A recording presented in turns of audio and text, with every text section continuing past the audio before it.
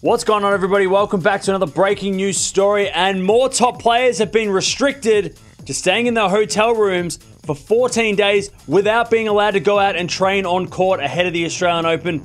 Only a couple of weeks away now. So they are not allowed to come out of their hotel rooms at all for the next 14 days. Some big names as well. So here's the situation at the moment. There were 5 positive cases on 2 of the chartered flights that came into Melbourne. One from LA and one from Abu Dhabi, totaling 72 players who are now in a full quarantine. So what's a full quarantine? It means that for the next 14 days, they are not allowed to leave their hotel rooms and they are not allowed to practice on court. Whereas the players that are allowed to go practice, they're allowed 5 hours a day out of their hotel rooms for the next 14 days. Let's go have a look at the list of players. So we talked about this the other day. We have Azarenka, Nishikori, Stevens. Adding to that list, we have Sandgren, who actually tested positive only a couple of weeks ago. We have Watson, Kerber, Grand Slam champion, of course, Sakkari, Jabeur, Quavos, Putintseva, Castella, Bencic, Pospisil, and the US Open champion of 2019, Andreescu, whose coach actually tested positive on one of those flights. So here's one of the 5 confirmed cases from those flights. So there you have it. Those are the players that are not allowed to go out and train. Let me know down in the comments below if I missed anybody, because like I said, 72 players are not allowed to go out and train during the 14 days. They have to stay in a hotel room,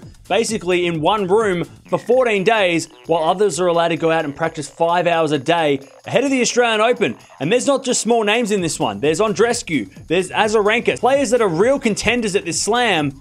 They're not allowed to practice ahead of one of the biggest tournaments in the tennis world and on the tennis calendar. The Australian Open is still going ahead, but some players are going to be at a huge disadvantage.